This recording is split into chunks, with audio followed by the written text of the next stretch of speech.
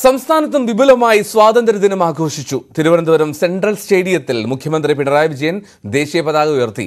സ്വാതന്ത്ര്യം എല്ലാവർക്കും തുല്യമായി അവകാശപ്പെട്ടതാണ്. ഏതെങ്കിലും പ്രത്യേക വിഭാഗത്തിന് മാത്രമായി സ്വാതന്ത്ര്യം ചുരുക്കപ്പെടാൻ പാടില്ല എന്നും മുഖ്യമന്ത്രി സ്വാതന്ത്ര്യദിന സന്ദേശത്തിൽ പറഞ്ഞു. ജില്ലാ കേന്ദ്രങ്ങളിൽ മന്ത്രിമാർ പതാക ഉയർത്തി.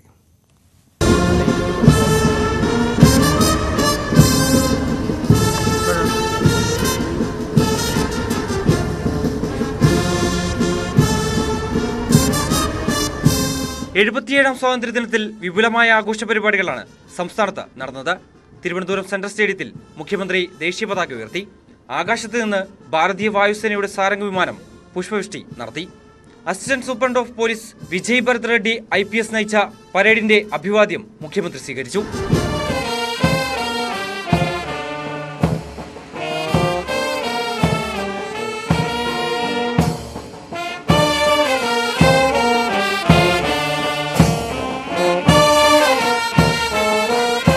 സംസ്ഥാനത്ത് നടപ്പിലാക്കിയ വികസന പ്രവർത്തനങ്ങൾ ചൂണ്ടിക്കാട്ടിയായിരുന്നു മുഖ്യമന്ത്രിയുടെ സ്വാതന്ത്ര്യദിന സന്ദേശം.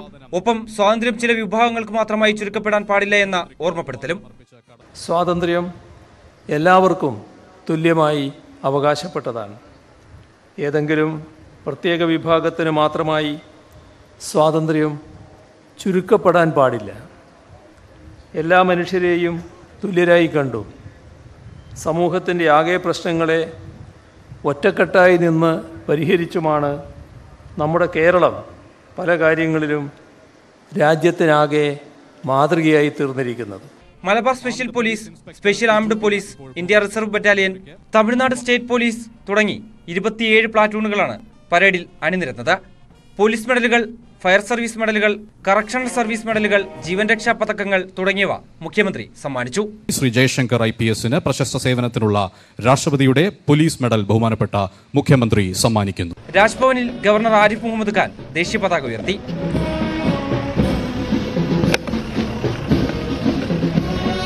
നിയമസഭാ മന്ദിരത്തിൽ സ്പീക്കർ AN ഷംസീർ, എറണാകുളത്ത് മന്ത്രി K രാധാകൃഷ്ണനും, പത്തനംതിട്ടയിൽ KN ബാലഗോപാലും, ഇടുക്കിയിൽ VN വാസവനും, കാസർഗോഡ് MB രാജേഷും, കണ്ണൂരിൽ PA മുഹമ്മദ് റിയാസും പതാക ഉയർത്തി.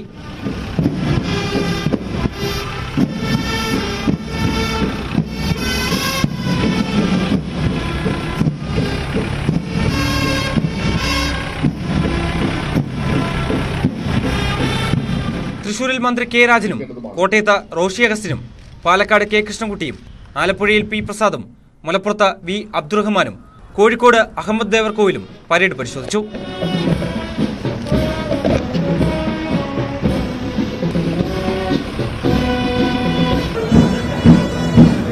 വിവിധ ബ്യൂറോകൾക്കൊപ്പം ന്യൂസ് 18 തിരുവനന്തപുരം. 77ാം സ്വാതന്ത്ര്യ ദിനത്തിൽ രാജ്യത്തെ ജനങ്ങൾക്ക് ആശംസകൾ നേർന്ന് കോൺഗ്രസ് നേതാവ് രാഹുൽ ഗാന്ധി. ഓരോ ഇന്ത്യക്കാരന്റെയും ശബ്ദമാണ് ഭാരത് മാത എന്ന് രാഹുൽ ട്വിറ്ററിൽ കുറിച്ചു.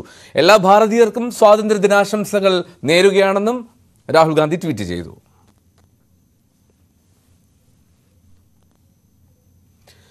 എറണാകുളം മഹാരാജാസ് കോളേജിൽ കാഴ്ച പരിമിതിയുള്ള അധ്യാപകനെ ക്ലാസ് മുറിയിൽ വെച്ച് അവഹേളിച്ച സംഭവത്തിൽ പ്രതിഷേധം ശക്തം.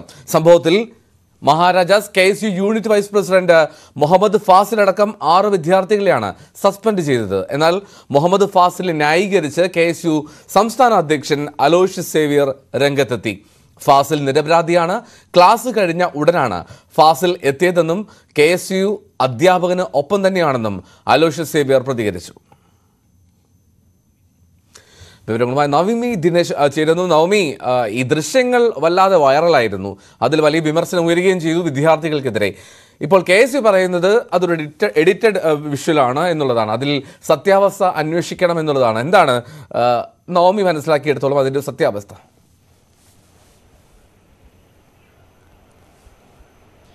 എൽദോ, ഈ ദൃശ്യങ്ങളിലുള്ള KSUവിന്റെ unit wise president Muhammad Fazil തന്നെ അല്പസമയത്തിനുള്ളിൽ മാധ്യമങ്ങളെ കണ്ട ഈ വാർത്തയുടെ വിശദീകരണം നൽകി. ഫാസിൽ പറയുന്നത് താൻ അന്നത്തെ ദിവസം ക്ലാസ്സിൽ ലേറ്റ് ആയിട്ടാണ് വന്നത്. അതിന് അധ്യാപകനോട് ക്ലാസ്സിൽ കയറട്ടെ, അറ്റൻഡൻസ് തരുമോ എന്നുള്ളൊരു കാര്യം ചോദിച്ചു. അപ്പോൾ അധ്യാപകൻ പറഞ്ഞു ഇന്ന് ക്ലാസ് കഴിഞ്ഞു എന്ന്. ഇത് കേട്ടാണ് കുട്ടികൾ ചിരിച്ചത്. അത് കണ്ട് താനും ചിരിച്ചു. അതാണ് ആ ദൃശ്യങ്ങൾ കണ്ടത്. അതിനുശേഷം താൻ ആ അധ്യാപകൻ ക്ലാസ് വിട്ട് പുറത്തേക്ക് പോകുന്നു. ഒപ്പമുണ്ടായിരുന്ന സ്വാതി എന്നുള്ളൊരു പെൺകുട്ടി ആ ക്ലാസ്സിലെ തന്നെ വിദ്യാർത്ഥിയാണ്. ആ കുട്ടിയാണ് ഈ അധ്യാപകന് സഹായിയായി ഒപ്പം ഉള്ളത്. ക്ലാസ്സിലേക്ക് വരുന്നതും പുറത്തേക്ക് കൊണ്ടുപോകുന്നതെല്ലാം സ്വാതിയാണ്. ആ സമയം ക്ലാസ് കഴിഞ്ഞ് അധ്യാപകൻ പുറത്തേക്ക് പോകുന്ന സമയം സ്വാതി അധ്യാപകൻ ഇരുന്ന കസേര മാറ്റിക്കൊടുത്ത ശേഷം സ്വാതിയും അധ്യാപകനോടൊപ്പം പോകുന്നു എന്നതാണ് സത്യാവസ്ഥ എന്നാണ് മുഹമ്മദ് ഫാസിൽ പറയുന്നത്. ഒപ്പം തന്നെ ഫാസിൽ പറയുന്ന മറ്റൊരു കാര്യം, ഈ ദൃശ്യങ്ങളെല്ലാം ചിത്രീകരിച്ചത് പല സമയങ്ങളിലായാണ്. ആ ക്ലാസ്സിൽ ഫ്രീ പീരീഡിൽ കുട്ടികളെല്ലാം ഫോൺ നോക്കിയിരുന്നു, ചിലർ ഉറങ്ങുകയായിരുന്നു. ആ സമയത്തുള്ള ദൃശ്യങ്ങളാണ് ഇതെല്ലാം എഡിറ്റ് ചെയ്ത് ഒരു റീൽസിന് വേണ്ടി മാത്രം, അതായത് കോളേജിന്റെ ഒരു വൈബ് എന്നുള്ള, ക്ലാസ്സിലൊരു വൈബ് എന്നുള്ള തരത്തിൽ ഉള്ള ഒരു ചിത്രീകരണത്തിന് വേണ്ടി മാത്രമാണ് അത്തരത്തിലൊരു വീഡിയോ എഡിറ്റ് ചെയ്ത് ഇൻസ്റ്റഗ്രാമിൽ റീൽസ് ആയിട്ടത്. അല്ലാണ്ട് തങ്ങൾ അധ്യാപകനെ അപമാനിക്കുന്ന തരത്തിലുള്ള ഒരു പ്രവൃത്തിയും ചെയ്തിട്ടില്ല എന്നാണ് മുഹമ്മദ് ഫാസിലിന്റെ വിശദീകരണം. എന്തായാലും ഈ ദൃശ്യങ്ങൾ വൈറലായി അല്ലെങ്കിൽ തന്നെ അപമാനിക്കുന്ന തരത്തിൽ തോന്നിയെന്ന് പലരും പറഞ്ഞ് അധ്യാപകൻ അറിഞ്ഞു. തുടർന്ന് പരാതി നൽകുകയും ചെയ്തു കോളേജിൽ. ഇതിനെ തുടർന്നാണ് ഈ ദൃശ്യങ്ങളിൽ ഉണ്ടായിരുന്ന വീഡിയോ ചിത്രീകരിച്ച ഉൾപ്പെടെയുള്ള 6 വിദ്യാർത്ഥികൾക്കെതിരെ നടപടിയെടുത്തിരിക്കുന്നത്.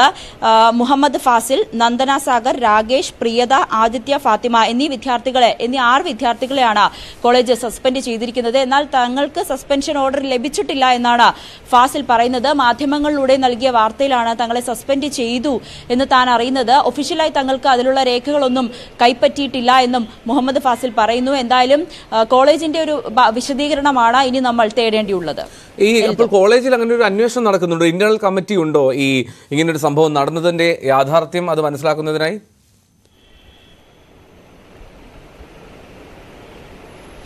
അതെ, ഈ സംഭവം വൈറലായി അധ്യാപകൻ പരാതി നൽകിയതിനെ തുടർന്ന് കോളേജ് അധ്യാപകർ തന്നെ ഒരു അന്വേഷണ സമിതിയെ നിയോഗിച്ചിരുന്നു. ഇവരുടെ 7 ദിവസത്തിനുള്ളിൽ ഒരു റിപ്പോർട്ട് സമർപ്പിക്കാനും ആവശ്യപ്പെട്ടിരുന്നു. പ്രഥമ ദൃഷ്ട്യാ ഈ അധ്യാപകനെ അപമാനിക്കുന്ന തരത്തിലാണ് ഈ ദൃശ്യങ്ങളെന്ന് മനസ്സിലാക്കിയതിനെ തുടർന്നാണ് ഈ ദൃശ്യങ്ങളിൽ ഉള്ളവർക്കെതിരെ നടപടി സ്വീകരിച്ചിരിക്കുന്നത്. അപ്പോൾ അവിടെ ഒരു സാധ്യതയുണ്ട്. ഈ ദൃശ്യങ്ങൾ അത് KSU പറയുന്ന പോലെ മാത്രമാകാനുള്ള സാധ്യത അല്ല നിലവിലുള്ളത്. അന്വേഷണ കമ്മിറ്റിയുടെ പ്രഥമ ദൃഷ്ടിയുള്ള കണ്ടെത്തൽ അവിടെ ഇത്തരത്തിലൊരു അവഹേളനം നടന്നു എന്ന് തന്നെയാണ്. അതെ, തീർച്ചയായും. പക്ഷേ വിദ്യാർത്ഥികൾ പറയുന്നത് തങ്ങളോട് ഇത്തരത്തിലൊരു വിശദീകരണം ചോദിച്ചിട്ടില്ല.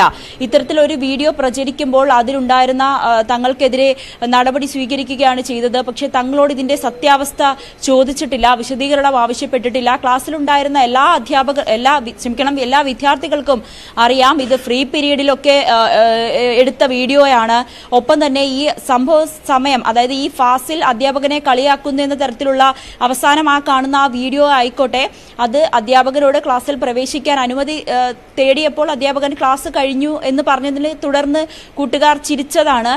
എന്നാൽ ഈ ഒരു കാര്യം വിശദീകരിക്കാൻ അധ്യാപകർ ഇതുവരേക്കും തങ്ങളെ വിശദീകരണം ആവശ്യപ്പെട്ടിട്ടില്ല. ഈ വീഡിയോയിൽ കണ്ടവർക്കെതിരെ നടപടി സ്വീകരിക്കുകയാണ് ചെയ്തത് എന്ന ഒരു ആരോപണം കൂടി അധ്യാപകർക്കെതിരെ വിദ്യാർത്ഥികൾ ഉന്നയിക്കുന്നുണ്ട്. എന്തായാലും ഈ അന്വേഷണ കമ്മിറ്റി തങ്ങളോട് വിശദീകരണം ആവശ്യപ്പെടുമ്പോൾ ഇതിൽ കൃത്യമായ ആ സംഭവ സമയം നടന്നത് എന്താണെന്നുള്ളതടക്കം തങ്ങൾ അധ്യാപകർക്ക് പറയും. തങ്ങളുടെ വിശദീകരണം കൂടി അവർ കേൾക്കണമെന്നാണ് പറയുന്നത്. ഒപ്പം തന്നെ മുഹമ്മദ് ഫാസിൽ അധ്യാപകനോട് സംസാരിച്ചിരുന്നു. ഈ പ്രിയേഷ് എന്ന അധ്യാപകനോട് സംസാരിച്ചിരുന്നു. അധ്യാപകൻ ആ സംഭവ സമയം, അതായത് ഈ നടന്ന താൻ അധ്യാപകനുമായി നടക്കുന്നതും സംസാരിക്കുന്നതും ഒപ്പം ആ വിദ്യാർത്ഥികൾ ചിരിക്കുന്നതുമായ ആ ഒരു ദൃശ്യം, ആ ഒരു സംഭവം അധ്യാപകന് ഓർമ്മയുണ്ട്. ഇതും അധ്യാപകൻ തന്നോട് പറഞ്ഞിരുന്നു.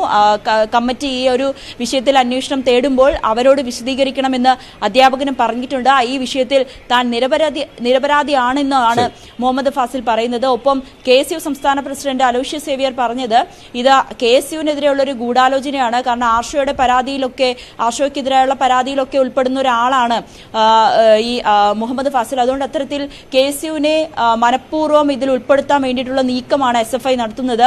ഇതിനെതിരെ ജില്ലാ പോലീസ് മേധാവിക്ക് ഈ വാർത്തയിൽ ഈ ഒരു സംഭവത്തിൽ വിശദീകരണം കൃത്യമായ ഒരു അന്വേഷണം ആവശ്യപ്പെട്ടുകൊണ്ട് പോലീസ് മേധാവിക്ക് പരാതി നൽകുവാനും KSU തീരുമാനിച്ചിട്ടുണ്ട്. ശരി, നവമി ദിനേശാണ് വിവരങ്ങൾ നൽകി. എന്താണെങ്കിലും KSU ഉന്നയിക്കുന്നത് പോലെ ഇതിലൊരു ഗൂഢാലോചന ഉണ്ടെങ്കിൽ അത് ഉറപ്പായും പുറത്തു വരണം. ഗൂഢാലോചന ഇല്ല എങ്കിൽ, വിദ്യാർത്ഥികൾ അത്തരത്തിൽ പെരുമാറിയിട്ടുണ്ടെങ്കിൽ അത് തിരുത്തപ്പെടേണ്ടത് തന്നെയാണ് എന്നുള്ള കാര്യത്തിൽ സംശയമില്ല. അലോഷ്യസ് സേവ്യറിന്റെ പ്രതികരണം നേരത്തെ മാധ്യമങ്ങളെ കണ്ടിരുന്നു, അതിലേക്ക്. ആ വിഷ്വൽ നോക്കുകയാണെങ്കിൽ നമുക്ക് 2 കേവലം 6 സെക്കൻഡ് വരുന്ന ആ വിഷ്വൽ നോക്കുകയാണെങ്കിൽ നമുക്ക് 2 വസ്തുതയാണ് നമുക്ക് മനസ്സിലാക്കാൻ സാധിക്കുന്നത്. മുഹമ്മദ് ഫാസിൽ എന്ന് പറയുന്ന വിദ്യാർത്ഥി അവിടെ ചിരിക്കുന്നതായിട്ടുള്ള ഒരു രംഗവും അവിടെ ഒരു പെൺകുട്ടി വന്നിട്ട് കസേര എടുത്ത് മാറ്റി വെക്കുന്നതായിട്ടുള്ള രംഗവും, ആ അധ്യാപകൻ പഠിപ്പിച്ചുകൊണ്ടിരുന്ന ക്ലാസ് തീരുന്ന സമയത്തേക്കാണ് മുഹമ്മദ് ഫാസിൽ എന്ന് പറയുന്ന വിദ്യാർത്ഥി അവിടെ കടന്നു വരുന്നത്. അതും അധ്യാപകനോട് അനുവാദം ചോദിച്ച് ക്ലാസ്സിൽ കടന്നു വന്നിട്ട് അധ്യാപകനോട് അറ്റൻഡൻസ് ചോദിക്കുന്നു. അപ്പോൾ അധ്യാപകൻ പറയുന്നു ക്ലാസ് കഴിഞ്ഞു എന്ന് പറയുന്നു. ക്ലാസ്സിലെ മുഴുവൻ വിദ്യാർത്ഥികൾ ഇത് കണ്ടിട്ട് ചിരിക്കുന്നു. അപ്പോൾ സ്വാഭാവികമായിട്ട് മുഹമ്മദ് ഫാസിൽ അവിടെ ചിരിക്കുന്നുണ്ട്. അത് കഴിഞ്ഞ് രണ്ടാമതായി ആ വിഷ്വലിൽ കാണുന്നത് ഒരു പെൺകുട്ടി വന്ന് കസേര മാറ്റി വെക്കുന്നു. അധ്യാപകൻ അതുവഴി പുറത്തേക്ക് നടന്നു പോകുന്നു. ഏതാണ് ആ പെൺകുട്ടി? ആ പെൺകുട്ടി എന്ന് പറയുന്നത് ആ അധ്യാപകനെ നിരന്തരം ക്യാമ്പസിൽ വരുന്നതിനും പോകുന്നതിനും വേണ്ടി അധ്യാപകനെ സഹായിക്കുന്ന, അധ്യാപകനായിട്ട് വളരെ ആത്മബന്ധം പുലർത്തുന്ന ഒരു സ്വാതി എന്ന് പറയുന്ന ഒരു പെൺകുട്ടിയാണ്. അപ്പോൾ അധ്യാപകൻ ക്ലാസ് കഴിഞ്ഞ് പുറത്തേക്ക് പോകുമ്പോൾ അദ്ദേഹം തട്ടി വീഴാതിരിക്കുന്നതിന് വേണ്ടിയിട്ടാണ് ആ പെൺകുട്ടി അവിടെ നിന്ന് കസേര മാറ്റുന്നത്. മറ്റു വാർത്തകളിലേക്ക്. പോരാട്ട ചൂടിൽ പുതുപ്പള്ളി.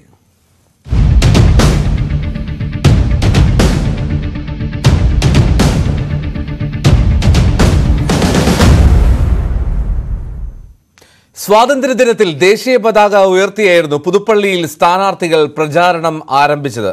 ചാണ്ടിയുമ്മൻ 2 പതാക ഉയർത്തി. അയർക്കുന്നത്ത് പതാക ഉയർത്തിയ BJP സ്ഥാനാർത്ഥി ലിജിൻ ലാൽ NSS ആസ്ഥാനത്തെത്തി ജി സുകുമാരൻ നായരുമായി കൂടിക്കാഴ്ച നടത്തി. ലിജിനായി BJP ദേശീയ സെക്രട്ടറി അനിൽ ആന്റണി മണ്ഡലത്തിലെത്തി. ചാണ്ടിയുമ്മൻ ഉറ്റ സുഹൃത്താണെങ്കിലും വികസനമാണ് പുതുപ്പള്ളിയിലെ ചർച്ചയെന്ന് അനിൽ ആന്റണി പറഞ്ഞു. ഡൽഹിയിൽ ഒറ്റക്കെട്ടായ LDFും UDFും എന്തിനാണ് മത്സരിക്കുന്നതെന്നും അനിൽ ആന്റണി പ്രതികരിച്ചു. ഇന്ന് കോൺഗ്രസ് പാർട്ടി ആയാലും കമ്മ്യൂണിസ്റ്റ് പാർട്ടി ആയാലും മറ്റ് ഈ INDIA എന്നും പറഞ്ഞ അലയൻസിലുള്ള 24 മറ്റ് പാർട്ടികളും 26 പാർട്ടികൾ, ഇവരെല്ലാവരും ഇന്ന് അവർ ഒരുമിച്ചിരിക്കുന്നത് ഒരേ ഒരു കാരണത്തിന് മാത്രമാണ്. അതായത് ഇന്ത്യയിലെ തന്നെ ഏറ്റവും ജനസമ്മതനായ ജനനേതാവ് ശ്രീ നരേന്ദ്രമോദിജി, ലോകത്തിലെ തന്നെ ഏറ്റവും ജനസമ്മതനായ പ്രധാനമന്ത്രി, അദ്ദേഹത്തെ താഴെ ഇറക്കുക എന്നുള്ള ഒറ്റ ഉദ്ദേശത്തോടെയാണ് അവർ ഒരുമിച്ചിരിക്കുന്നത്. പക്ഷെ ഇവർക്ക് ഒരു വീക്ഷണമില്ല, ഇവർക്കൊരു വിഷനില്ല, ഒരു ഡയറക്ഷൻ ഇല്ല, ഒരു നേതാവ് പോലുമില്ല. ഇങ്ങനെയുള്ളവർ ഒരുമിക്കുന്നു. ഇത് ഇന്ത്യക്കോ കേരളത്തിനോ ഒരു ഓപ്ഷൻ അല്ല. പോരാട്ട ചൂടിലാണ് പുതുപ്പള്ളി. ജി ശ്രീജിത്തിന്റെ റിപ്പോർട്ട് കാണാം. സ്വാതന്ത്ര്യ ദിനത്തിന്റെ അതിന് അനുസരിച്ചുള്ള ഒരു പ്രചരണത്തോടെയാണ് പുതുപ്പള്ളിയിലെ മുന്നണി സ്ഥാനാർത്ഥികൾ ഇന്ന് പ്രചരണം തുടങ്ങിയത്. 3 മുന്നണികളുടെയും സ്ഥാനാർത്ഥികൾ വിവിധ സ്ഥലങ്ങളിൽ പതാക ഉയർത്തിക്കൊണ്ടാണ് പ്രചരണം തുടങ്ങിയത്. ചാണ്ടിയുമ്മൻ വിവിധ സ്കൂളുകളിലെത്തിയാണ് പതാക ഉയർത്തിയത്.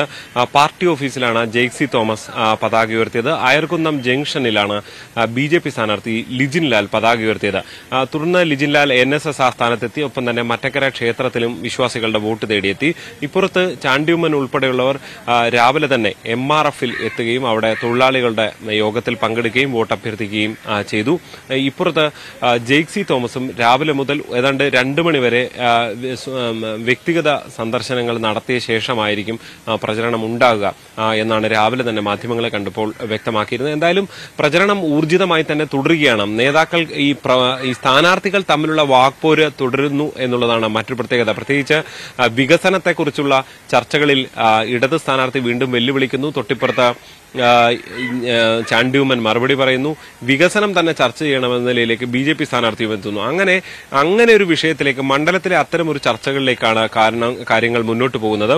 എടുത്തു പറയാനുള്ളത്, ഉമ്മൻചാണ്ടി എന്ന കോൺഗ്രസിലെ തലമുതിർന്ന നേതാവിന്റെ മകൻ മത്സരിക്കുമ്പോൾ കോൺഗ്രസിലെ മുതിർന്ന നേതാവായ AK ആന്റണിയുടെ മകൻ BJPക്കായി തെരഞ്ഞെടുപ്പ് പ്രചരണത്തിനെത്തി എന്നുള്ളതാണ്. അനിൽ ആന്റണി ഇവിടെ പുതുപ്പള്ളിയിലെത്തുകയും ന്യൂനപക്ഷ മോർച്ചയിലേക്ക് ന്യൂനപക്ഷ വിഭാഗങ്ങളിൽ നിന്നുള്ളവരെ പുതുതായി ചേർക്കുകയും ചെയ്തൊരു പരിപാടിയിലാണ് പങ്കെടുത്തത്. അദ്ദേഹവും ഈ ഇടത് വലത് മുന്നണികളെ, അതായത് ദേശീയ രാഷ്ട്രീയം വിശദീകരിച്ചുകൊണ്ട് ഇന്ത്യ സഖ്യം എന്ന നിലയിലുള്ള നിലപാടുകൾ സ്വീകരിക്കുന്നതിനിടെ ഇവിടെ ഇങ്ങനൊരു മത്സരത്തിന്റെ ആവശ്യമില്ല എന്ന നിലയിലുള്ള രാഷ്ട്രീയമാണ് മുന്നോട്ട് വെക്കുകയും ചെയ്തത്. എന്തായാലും ഇന്ന് സ്വാതന്ത്ര്യദിനത്തിന്റെ അവധിയുടെ ഒരു ആലസ്യത്തിലേക്ക് സ്ഥാനാർത്ഥികൾ പോയിട്ടില്ല. രാവിലെ മുതൽ വിവിധയിടങ്ങളിൽ പ്രചരണം നടത്തുന്നു. ഇനിയുള്ള ദിവസങ്ങൾ വളരെ നിർണായകമാണ്. നാളെ ജെയ്സി തോമസ് പത്രിക സമർപ്പിക്കുന്നു.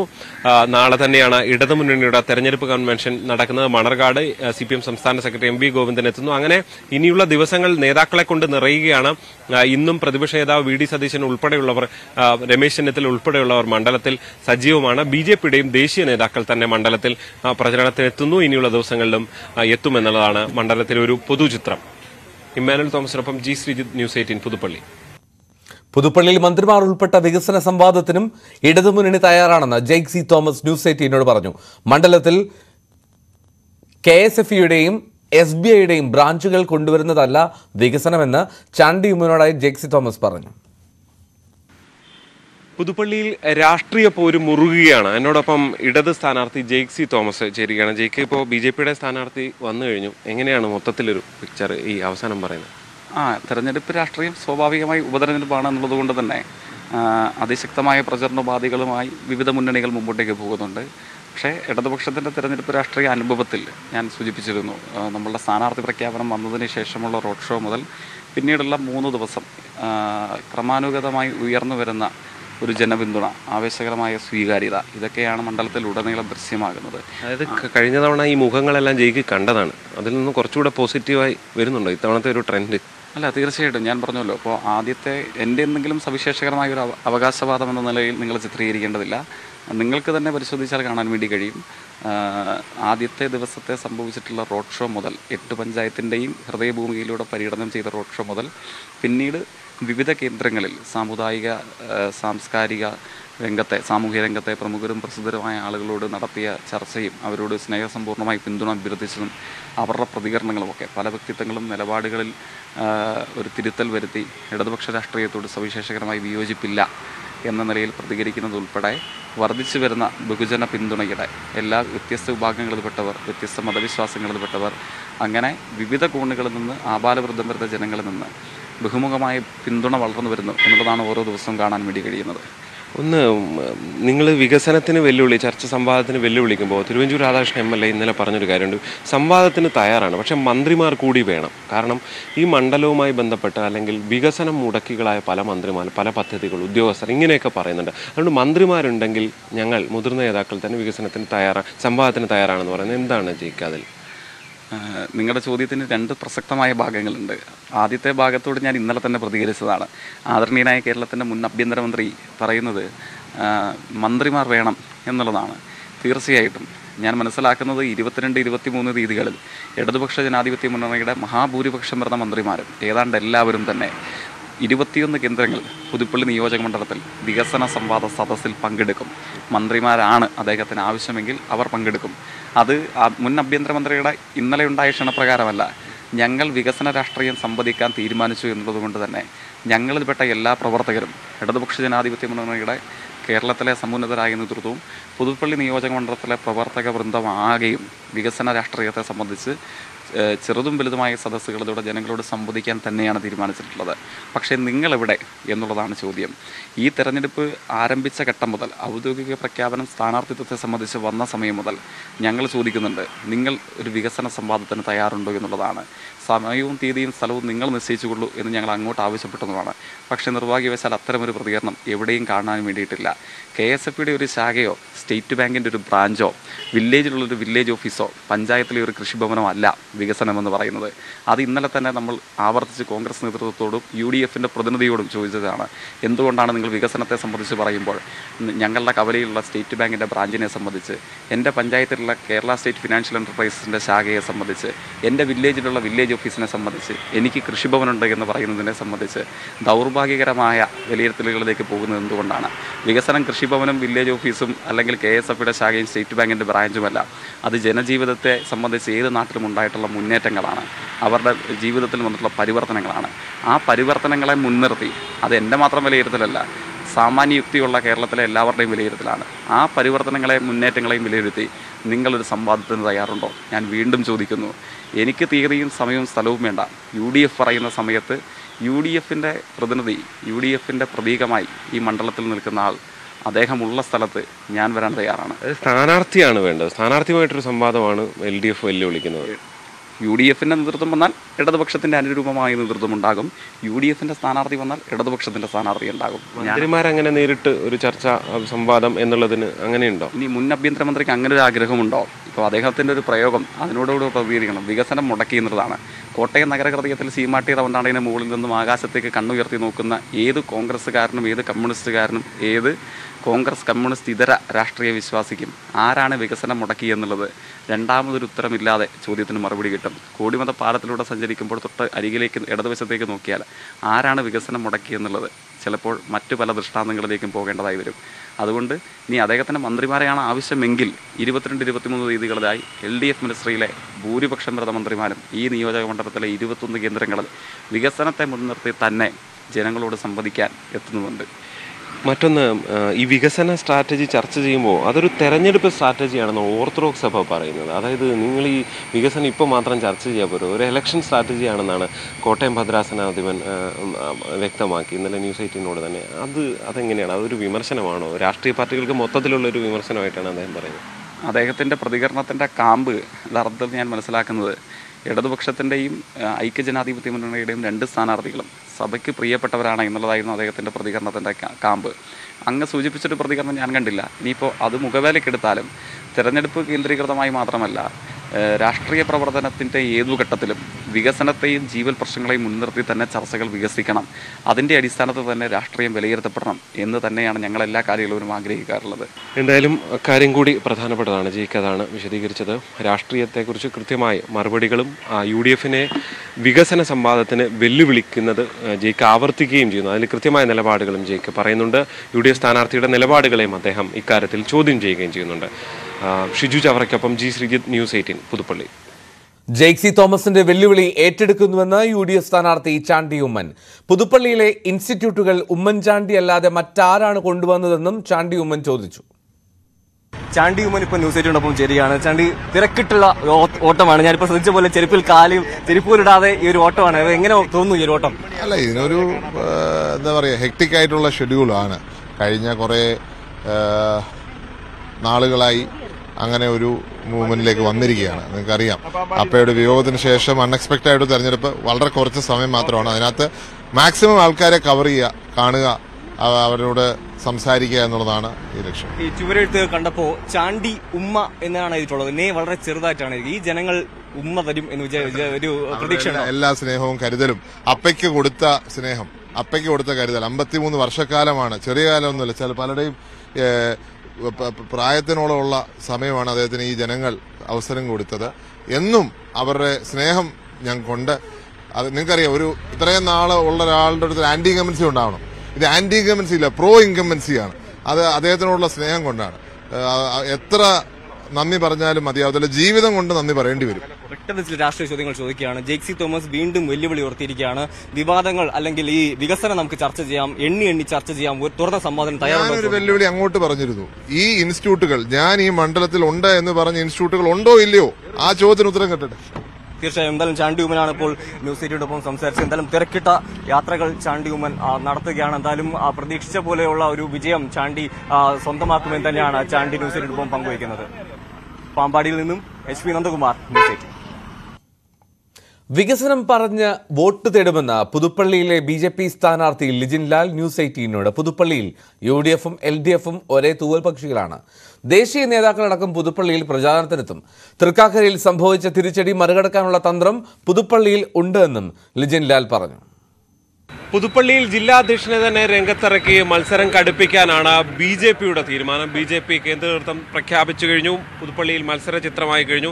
BJP സംബന്ധിച്ച് കഴിഞ്ഞ തെരഞ്ഞെടുപ്പുകളിൽ അല്പം പിന്നോട്ട് പോയ വോട്ടിംഗ് പാറ്റേൺ പുതുപ്പള്ളിയിൽ ഉണ്ടായിട്ടുണ്ട്. അതിനെ എങ്ങനെ മറികടക്കും BJPയുടെ ജില്ലാ അധ്യക്ഷൻ? ഈ തെരഞ്ഞെടുപ്പിൽ NDA മുന്നോട്ട് വയ്ക്കുന്നത് വികസനം എന്ന കാഴ്ചപ്പാടാണ്. വികസനമില്ലാത്ത പുതുപ്പള്ളിയിൽ വരാൻ പോകുന്ന നാളുകളിൽ വികസനം എത്തിക്കാൻ ഇന്ന് നമ്മൾ സ്വാതന്ത്ര്യദിനം ആചരിക്കുകയാണ്. സ്വാതന്ത്ര്യത്തിന് ശേഷം ഭാരതത്തിലെ ജനങ്ങൾ വികസനം എന്താണ് എന്ന് തിരിച്ചറിഞ്ഞത് 2014 നരേന്ദ്രമോദി അധികാരത്തിൽ വന്നതിന് ശേഷം. കഴിഞ്ഞ 9 വർഷക്കാലം ഈ രാജ്യത്ത് നടപ്പിലാക്കിയ വികസനങ്ങൾ എന്ന് പറയുന്നത് വലിയ രീതിയിലായിരുന്നു. ആ വികസനത്തിൽ പങ്കാളികളാകാൻ വേണ്ടിയിട്ട് ഈ നാട്ടിലെ ജനങ്ങൾക്കും സാധിച്ചിട്ടുണ്ട്. നേരിട്ട് അവർക്ക് എത്തിച്ചു കൊടുക്കാൻ പറ്റുന്ന വികസനങ്ങളെല്ലാം തന്നെ അവരുടെ കൈകളിലെത്തിയിട്ടുണ്ട്. അപ്പോൾ ആ വികസനം അവരുടെ കൈകളിലെത്തി, അതവർക്ക് തിരിച്ചറിവുണ്ടായിട്ടുണ്ട്. അവരത് തിരിച്ചറിയാൻ അവർക്ക് സാധിച്ചിട്ടുണ്ട്. ആ തിരിച്ചറിവ് പുതുപ്പള്ളിയുടെ മണ്ഡലത്തിൽ കഴിഞ്ഞ 53 വർഷക്കാലം അല്ലെങ്കിൽ പുതുപ്പള്ളി മണ്ഡലം ഉണ്ടായതിനു ശേഷം ഇങ്ങോട്ട് വരുന്ന കാലഘട്ടങ്ങളിൽ ഇവിടുത്തെ മറ്റ് വികസനങ്ങളുടെ കാഴ്ചകളൊന്നും തന്നെ അവർക്ക് കാണാൻ വേണ്ടി സാധിക്കുന്നില്ല. അത് പുറത്തേക്ക് ഇറങ്ങിക്കഴിഞ്ഞാൽ റോഡുകളുടെ അവസ്ഥ വളരെ മോശമാണ്. ബസ് സ്റ്റാൻഡുകളിൽ പോയി നിൽക്കുമ്പോൾ അവർക്ക് വളരെ ബുദ്ധിമുട്ടുകൾ അനുഭവിക്കുന്നു. ബസ് സ്റ്റാൻഡുകളിൽ കൃത്യമായിട്ട് വാഹനങ്ങൾ കയറാൻ പറ്റുന്ന സാഹചര്യങ്ങളില്ല, ജനങ്ങൾക്ക് നിൽക്കാൻ സാധിക്കുന്നില്ല. പല പാലങ്ങളുടെയും പണികൾ ആരംഭിച്ചു എന്ന് പറഞ്ഞതല്ലാതെ ഇന്നേ വരെ വർഷങ്ങളായിട്ടും പൂർത്തീകരിക്കപ്പെട്ട് കണ്ടിട്ടില്ല. ഇവിടുത്തെ ആശുപത്രികളിൽ ചെന്ന് കഴിഞ്ഞാൽ അവർ കാണുന്ന കാര്യങ്ങൾ, അവിടുത്തെ ശോചനീയാവസ്ഥ, സർക്കാർ സ്കൂളുകളുടെ ശോചനീയാവസ്ഥ, ഇതെല്ലാം ജനങ്ങളുടെ മനസ്സിൽ നിൽക്കുന്നു. രണ്ട്, ഇന്ന് കേരളത്തിലെ ഏറ്റവും കൂടുതൽ യുവാക്കൾ ഒന്നെങ്കിൽ മറ്റ് സംസ്ഥാനങ്ങളിലേക്ക് അല്ലെങ്കിൽ രാജ്യത്തിന് പുറത്തേക്ക് പോകുന്നു.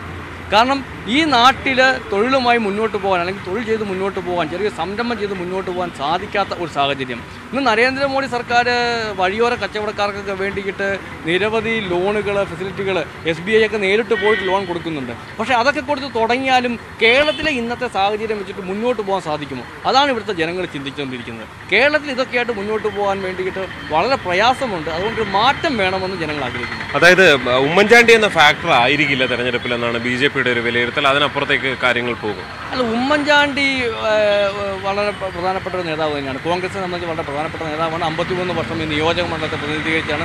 ഉമ്മൻചാണ്ടി എന്ന വ്യക്തിയെ അങ്ങനെ ഒരു ഇതായിട്ട് കാണാൻ വേണ്ടിയിട്ടൊന്നും NDA ആഗ്രഹിക്കുന്നില്ല. വ്യക്തിപരമായിട്ട് ഒരാളെയും വില കുറച്ച് കാണാൻ വേണ്ടി NDA ആഗ്രഹിക്കുന്നില്ല.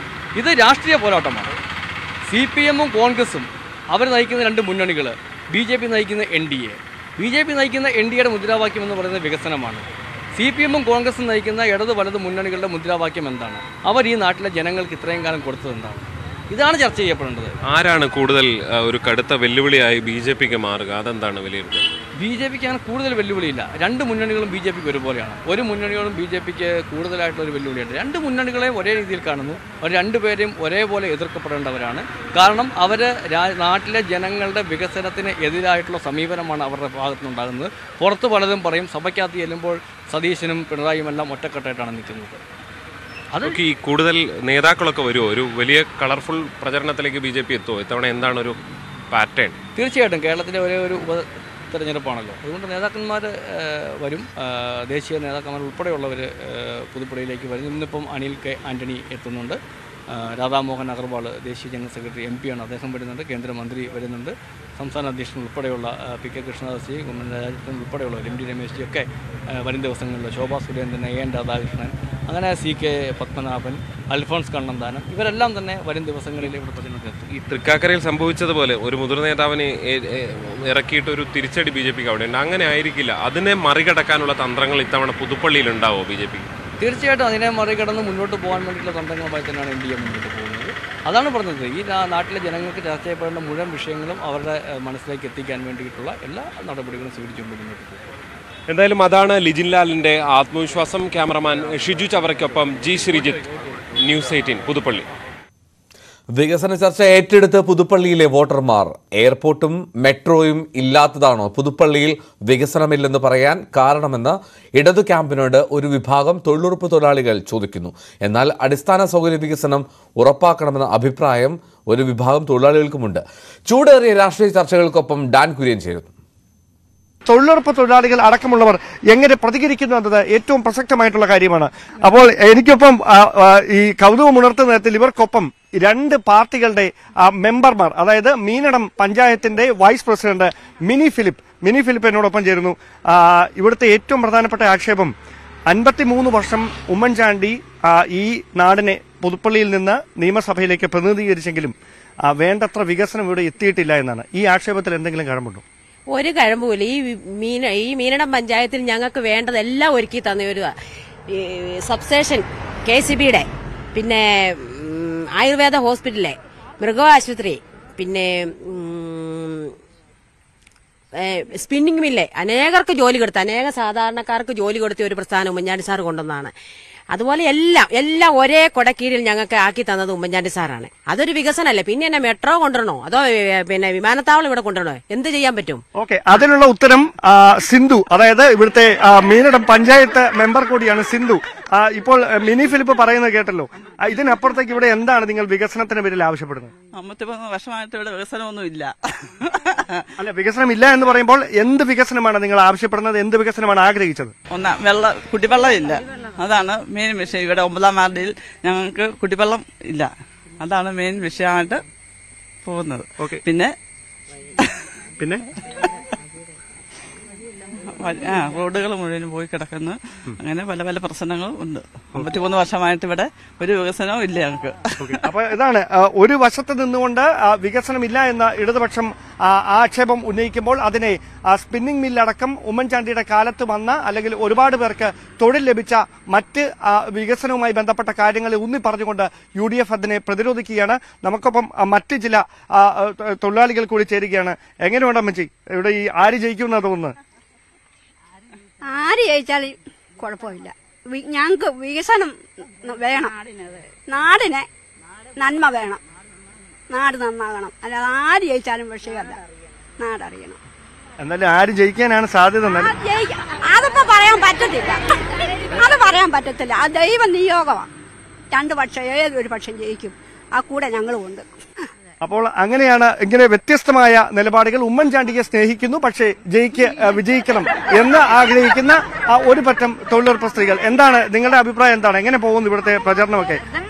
സാധാരണ നല്ല രീതിയിൽ പോകുന്നുണ്ട്. പക്ഷേ ഉമ്മൻചാണ്ടി സാറ് ജീവിതത്തിൽ ഞങ്ങൾക്ക് വിട്ടുപോയ ഒരു സാറാണ്. എന്നുവെച്ചാൽ എന്റെ കുടുംബം ഉമ്മൻചാണ്ടി സഹായിച്ചിട്ടുണ്ട്. എന്നെ രോഗദുസ്ഥയിലും കഷ്ടതയിലും പുള്ളി ഒരു രാഷ്ട്രീയമായിട്ടല്ലായിരുന്നു. മരിച്ചപ്പോഴും ഞാൻ കാണാൻ പോയിട്ടുണ്ടായിരുന്നു. ഞാൻ കണ്ടതിന് ശേഷമാണ് അവിടുന്ന് മടങ്ങിയത്. രാത്രിയിൽ ഒറ്റയ്ക്കാണ് എന്റെ വീട്ടിൽ നിന്ന് കടന്നുപോയത്. പക്ഷേ അത് ഈ തീരാദുഃഖമായിപ്പോയി. സാധാരണക്കാരൻ എവിടെ മരിച്ചാലും പുള്ളി അവിടെ ഉണ്ട്. അത് രാഷ്ട്രീയം വെച്ചല്ല, പുള്ളിക്കൊരു പോലീസ് അകമ്പടിയില്ല, ഒന്നുമില്ലാതെയാണ് ഞാൻ പറഞ്ഞത്. പേരൊരാരും ഞാൻ കണ്ടില്ല ഇതിനു മുമ്പ്, ഇതുവരെ ഞാൻ ആരും കണ്ടിട്ടില്ല. അങ്ങനെ ഒരു സാധാരണക്കാരൻ മരിച്ചാൽ അവിടെ വന്ന് ഞാൻ കണ്ടിട്ടില്ല. എന്റെ ഫാമിലി കുടുംബത്തിൽ പുള്ളി ഒരു നല്ലൊരു വ്യക്തിയായിരുന്നു. എന്റെ കുടുംബത്തിൽ നിന്ന് ഒരു പിതാവ് കടന്നുപോയ പോലെ ഞാൻ ചിന്തിച്ചു. ഇവിടെ ആര് ജയിക്കാനാണ് സാധ്യത? അത് ദൈവത്തിന്റെ കയ്യിലാണ്. ഞാൻ ജയിക്കുന്ന അത് പറയാൻ എനിക്ക് ഉറപ്പില്ല. അത് ദൈവമുണ്ട്. ആർക്ക് വോട്ട് കൊടുക്കണം എന്നുള്ള കാര്യം അത് എന്റെ ഹൃദയത്തിലിരിക്കുന്ന ആർക്കാന്ന് അറിയത്തില്ലല്ലോ നിങ്ങൾക്ക്. ഞാൻ സംസാരിച്ചാലല്ലേ പറ്റുള്ളൂ. പക്ഷേ എനിക്ക് ആര് നാടിന് ചെയ്യുന്നെങ്കിലും അവരുടെ കൂടെ ഞാനും ഉണ്ട്. അത്രയും മാത്രമേ ഞാൻ പറയാം. തീർച്ചയായിട്ടും ഈ നമ്മൾ എടുത്തു പറയേണ്ട ഒരു കാര്യം, ഇടതുപക്ഷത്തിന് വോട്ട് ചെയ്യുമെന്ന് ഉറപ്പിച്ച് പറയുന്ന ആളുകൾ പോലും ഉമ്മൻചാണ്ടി എന്ന വ്യക്തി അവരോട് വൈകാരികമായി വ്യക്തിപരമായി കാത്തു സൂക്ഷിച്ചിരുന്ന ബന്ധം എടുത്തു പറഞ്ഞുകൊണ്ട് തന്നെയാണ് തങ്ങളുടെ രാഷ്ട്രീയമായ നിലപാട് പ്രതികരണങ്ങളൊക്കെ വ്യക്തമാക്കുന്നത്. ഇത് വ്യത്യസ്തമായ ഒരുപാട് ചർച്ചകൾക്ക് രാഷ്ട്രീയ സംവാദങ്ങൾക്കൊക്കെ പുതുപ്പള്ളി ഉപതെരഞ്ഞെടുപ്പ് വേദിയായിക്കൊണ്ടിരിക്കുകയാണ്. അതിന്റെ മാറ്റ് കൂട്ടുന്ന വിധത്തിൽ ദേശീയ നേതാക്കൾ അടക്കം സംസ്ഥാനത്തെ മുതിർന്ന പാർട്ടി നേതാക്കൾ അടക്കം പുതുപ്പള്ളിയിലേക്ക് എത്തുമ്പോൾ പുതുപ്പള്ളിയുടെ ചരിത്രവും സംസ്കാരവും പൈതൃകവും എല്ലാം ചർച്ചകളിൽ നിറയുന്ന ഒരു സാഹചര്യമാണ് നിലവിൽ നിലനിൽക്കുന്നത്. ഡാൻ കുര്യനാണ് ചേർന്നത്. ഇടതു സ്ഥാനാർത്ഥി ജേക്സി തോമസിന്റെ വിജയത്തിനായി ഒറ്റയ്ക്ക് സൈക്കിളിൽ പ്രചാരണം നടത്തുകയാണ് കോട്ടയം നാട്ടകം സ്വദേശി സന്തോഷ്. ആരിൽ നിന്നും ഒരു സഹായവും വാങ്ങാതെയാണ് തന്റെ പ്രചാരണമെന്ന് അടിമുടി പാർട്ടിക്കാരനായ സന്തോഷ് പറയുന്നു. പുതുപ്പള്ളി ഉപതെരഞ്ഞെടുപ്പ് പ്രചരണത്തിൽ പലതരത്തിലുള്ള വ്യത്യസ്തതകളും നടത്തി മുന്നണികൾ മുന്നോട്ട് പോവുകയാണ്. അപ്പോഴാണ് നമ്മൾ വഴി കൂടെ പോകുമ്പോഴാണ് ഈ ചേട്ടനെ കണ്ടത്. ചേട്ടാ, ഇപ്പോൾ ജയിക്കിൻ്റെ ഫാനാണോ അതോ LDFിൻ്റെ ഫാനാണോ, എങ്ങനെയാണ്? ഞാൻ LDFിന് വേണ്ടി, ജയിക്കിന് വേണ്ടിയാണ് LDFിൻ്റെ പാർട്ടിയുടെ. ഇങ്ങനെ സ്ഥിരം ചെയ്യാറുണ്ട്? ഇത് ചുമന്നതാ? ഞാൻ വർഷങ്ങളായിട്ട് ഈ പണി തന്നെയാണ്. അല്ലേ, പാർട്ടിയുടെ ഒരു സഖാവാ. എവിടെ ഇലക്ഷൻ നടന്നാലും ഞാൻ സ്വന്തമായിട്ട് പോകുന്ന ആളാണ്. പാർട്ടി അറിയാൻ പോകാൻ പറ്റിയല്ലോ. പാർട്ടി അറിഞ്ഞു ഞാൻ സ്വന്തമായിട്ട്. അപ്പോൾ ഞങ്ങളുടെ ലോക്കൽ സെക്രട്ടറിയോട് ചോദിച്ച് പൊക്കോളാൻ പറഞ്ഞ് അങ്ങനെ ജയിക്കാൻ വേണ്ടിയുള്ള ഇതാണ്. ഈ പെയിന്റൊക്കെ ചുവന്ന പെയിന്റൊക്കെ അടിച്ചിട്ട് സ്വന്തമായിട്ട് ഞാൻ മേടിച്ച് പെയിന്റ് അടിച്ച് സ്വന്തമായിട്ട് തന്നെ ഞാൻ എല്ലാം ചെയ്യുന്ന. ഈ തെരഞ്ഞെടുപ്പ് ഇല്ലാത്ത സമയത്ത് ഇതിന് ചുവന്ന കളർ തന്നെയാണ്? ചെറുതില്ലാത്ത സമയത്തും ഞാൻ ഈ ചുമല സൈക്കിളിലാണ് പോകുന്നത്. സെക്യൂരിറ്റി പണിയാ, ഇപ്പം നിലവിൽ പണിയില്ല. അപ്പം ഇത് തന്നെ ഈ തൊപ്പിയും ഷർട്ടും എല്ലാം ഇത് അത് ഇതിനു വേണ്ടി അത് ബാക്കി ചെയ്തു. വേറെ ചിഹ്നമുള്ള ഷർട്ടൊക്കെ ഉണ്ട്. ഇപ്പം ഞാൻ തൽക്കാലം ഇട്ടിരിക്കുന്ന വേറെ നല്ല ഷർട്ടുണ്ട്. അതേ ലക്ഷം വരുമ്പോൾ മാറ്റി വെക്കും. ഈ സാധാരണ തെരഞ്ഞെടുപ്പ് മുൻപിലും നേരത്തെ അങ്ങനെ പ്രവർത്തിച്ചിട്ടുണ്ടോ? തെരഞ്ഞെടുപ്പ് വരുന്ന ഇല്ല, തെരഞ്ഞെടുപ്പ് എടുക്കാതാകുമ്പോൾ അല്ല, നേരത്തെയുള്ള ഏതെങ്കിലും തെരഞ്ഞെടുപ്പുകളിൽ ഇങ്ങനെ അഡ്വക്കേറ്റ് അനിൽ സാറുണ്ട്, ശ്രീജ, അനില്, പിന്നെ നമ്മുടെ പുത്തൻതോടി സുകന്യ സന്തോഷ്. അങ്ങനെ ഇത് ഒരു ദിവസം എത്ര കിലോമീറ്റർ സൈക്കിൾ ഓടും? അത് ഞാൻ ഇന്ന് ഞാലിയാകുഴി, വാകത്താനം, പുതുപ്പള്ളി. ഞാൻ വീട്ടിൽ ചെന്നപ്പോൾ 7:30 ആയി. രാവിലെ എപ്പോൾ ഇറങ്ങും? ഇന്ന് വെളുപ്പിന് 5:30 ഇറങ്ങിയതാണ്. കാരണം ഇതും കൊണ്ടാണ് വീട്ടിൽ ചെന്നത്. എൻ്റെ വീട് നാട്ടകത്താണ്, അതുകൊണ്ടാണ് ചെന്നത്. അതായത് പിന്നെ സ്ഥിരം ഈ സൈക്കിൾ ചവിട്ടുന്ന ആൾ തന്നെയാണോ? സൈക്കിൾ ചവിട്ടും, സ്ഥിരം സൈക്കിളാണ് പോകുന്നത്. ഞാൻ ഇവിടെ പോയാലും ചിങ്ങവനം പോയാലും ചങ്ങനാശ്ശേരി പോയാലും സൈക്കിളുണ്ട്. ഈ ബാക്കിയുള്ള ഇതൊന്നും ഇല്ല, സൈക്കിളുണ്ട്. അപ്പോൾ ഇതൊന്നും സൈക്കിൾ ഇത്രയും ദൂരം ചവിട്ടുന്നതിന്റെ ബുദ്ധിമുട്ടൊന്നും അങ്ങനെ വരില്ല? അങ്ങനെ വെച്ചാൽ ചെറിയ കേസത്തേക്കേ ഉള്ളൂ. എന്നാലും എനിക്ക് കുഴപ്പമില്ല. മറ്റുള്ള ഇതൊക്കെ ഉണ്ടായിരുന്നു, അസുഖങ്ങളൊക്കെ ഉണ്ട്. അപ്പോൾ ഒരു കുഴപ്പമില്ല. പുതുപ്പള്ളിയിൽ എന്താവും ചേട്ടാ? പുതുപ്പള്ളി ജയിക്കും. അതൊന്നും ജയിക്കും. അത് തമ്മിച്ചില്ലാത്ത കാര്യമാണ്, നമുക്കറിയാം. അതെന്നാ അതിന്റെ കാര്യം? കാരണം ഞാൻ കഴിഞ്ഞ തവണയൊക്കെ ഭൂരിപക്ഷം കുറച്ചൊന്നാണ്. എന്താ മനസ്സിലെന്താ ഒരു തോന്നല്? അതെന്നാന്ന് ചോദിച്ചു കഴിഞ്ഞാൽ ഇപ്പം ഞാൻ എന്നാ പറയുന്നത്, അവരെ വികസനം എന്ന് പറയുന്നല്ലോ. ഞാൻ ഈ പരിപാടിക്കെല്ലാം അങ്ങോട്ട് പോയല്ലോ. അവർ ഓരോരുത്തർ പറയുന്നുണ്ട്, ഓരോരുത്തർ പറഞ്ഞ കാര്യങ്ങളാണ്.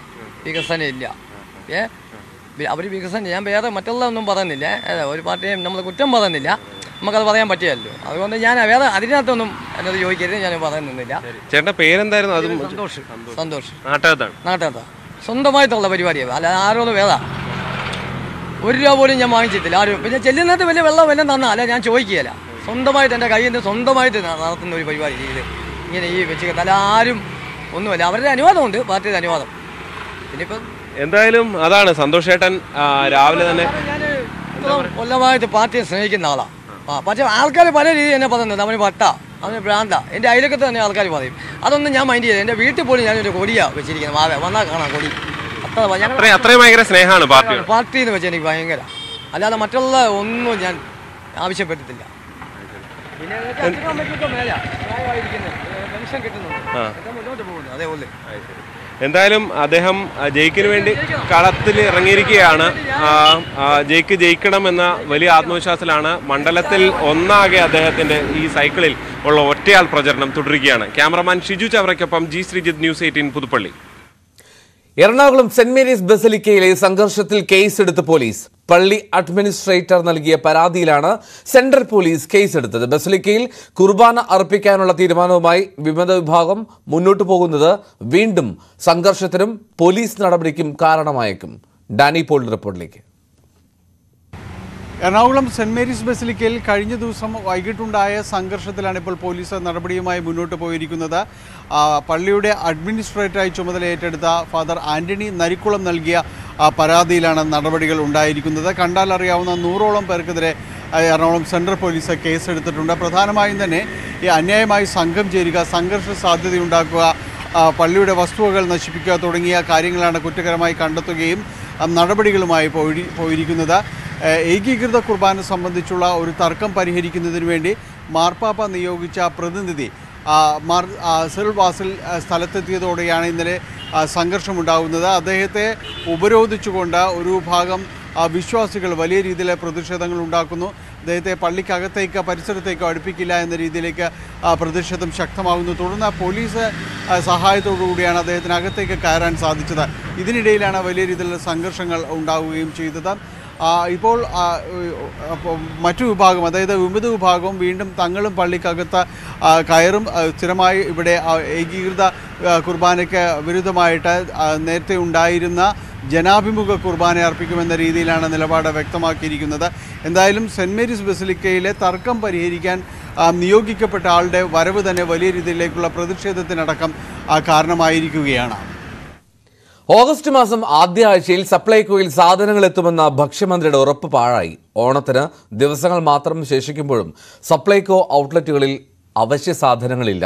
ഓഗസ്റ്റ് ആദ്യവാരം സപ്ലൈകോ ഷോപ്പുകളിൽ സാധനങ്ങൾ എത്തിക്കുമെന്ന് മന്ത്രി നിയമസഭയെ രേഖാമൂലം അറിയിച്ചിരുന്നു. 13 ഇനം സബ്സിഡി സാധനങ്ങളിൽ 5-ൽ താഴെ ഇനങ്ങൾ മാത്രമാണ് നിലവിൽ സപ്ലൈകോയിലുള്ളത്.